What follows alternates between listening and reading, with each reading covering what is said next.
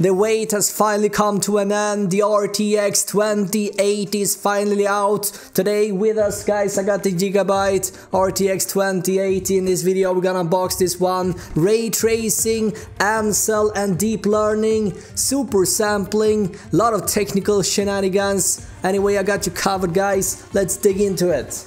Hey, how is it going, guys? Robin here on Chips Entertainment, bringing you the best tips and tools for gaming on his channel. You'll find PC components, tech gadgets and console accessories, as well as product reviews and unboxings such as this one. So if you are interested in that, consider subscribing and don't forget to hit the notification bell so that you don't miss out on any UC uploads on my end. And in this video we're gonna unbox the RTX 2080, this one from Gigabyte. We got the Windforce OC8G more specifically, and if we're looking at the box here, it says ray tracing, GDDR6, the new memory, of course, newer faster memory modules. We got DX12 and we got something called AMCell. A lot of stuff going on the front here. See that logo that Gigabyte is known for? Reminds me of that No Fear logo type, if you guys remember that one. So what's so special about this particular graphics card? Well, this is actually one of the cheapest RTX 2080 cards out there right now. These cards are quite expensive because of the Turing architecture.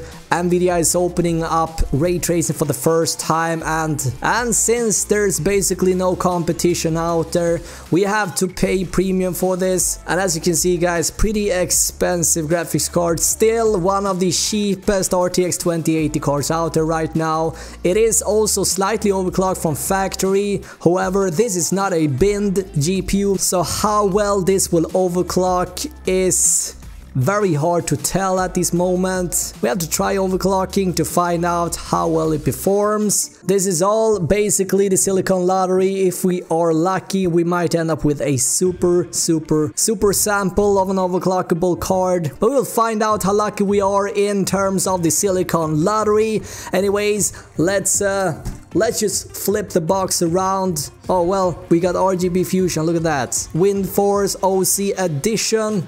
Alright. Oh, let's flip the box around, see what we got. 382mm unique blade fans, actually alternate spinning for efficient heat dissipation. So this is something that Gigabyte is actually taking very seriously, because they got a patent on this. What this basically means is that, as you can see here, basically the fans are spinning in the opposite direction of each other to basically solve the turbulent airflow of several fans, basically. So the biggest problem with several fans is turbulence, right? Since the fans rotate in the same direction, the airflow direction is opposite between the fans, which will cause turbulent airflow and reduce heat. What Gigabyte has done is that they have turned the middle fan in the opposite direction so that the airflow direction between the two fans is the same, effectively reducing the turbulence and enhancing the airflow pressure. Pretty advanced stuff if you ask me. What else do we got? RGB Fusion, and yeah, we got some unique fan blades as well. Gonna find out what that really means. So we got something called 3D active fan, which basically provides semi-passive cooling. The fans will remain off when the GPU is in a low load or in a low power game. So it basically allows for a silent system when you're not pushing the graphics card, so to speak. Very nice. Many graphics card has this. It's almost standard these days. Anyway, we got one click super overclocking as well, using the Aorus engine, which is the software you need to install. But most importantly, we got plenty of power here for overclocking, and we got a backplate as well. And to sum it all up, we got 4 years of warranty. Let's see here. Let's see. Let's bring the bad boy out of its cage, right? So we got a black box with a Gigabyte text here. Let's open it up. Let's open the box. Let's open the box. And there's a box inside the box. This is not the graphics card now, is it? No, it's not. What is it though? We got a quick start guide. I've got some high value drivers here as well. I don't even have a CD drive, so that might just be an issue for us. Obviously, I'm joking here, guys. You should download the drivers online anyway. So let's see. Here's the card. Nice, nice, nice. Let's bring it out. Nice black back plate. Nice. So this is a 2-slot cooler. So if you wanna dual these up, if you can afford it, you can do it in a and you should be able to do that in a mid-sized case, so to speak. Should we get rid of this box? Is there anything else in here? Let's find out. Let's have a look. No, that's it. That's all there was. Let's just focus on the card now. So what do we got here? We got 3 82mm fans here. So this is basically the Windforce 3 cooler, or the 3X cooler, so to speak. Gigabyte text here, and we got GeForce RTX here.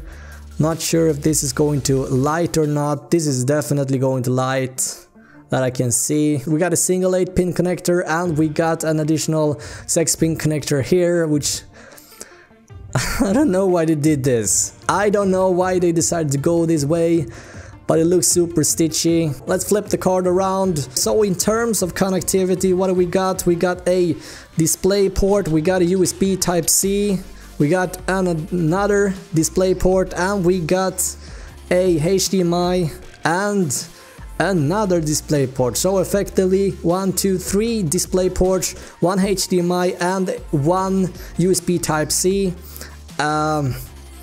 We also got, and this is fancy, the NVLink. So this is basically SLI 2.0.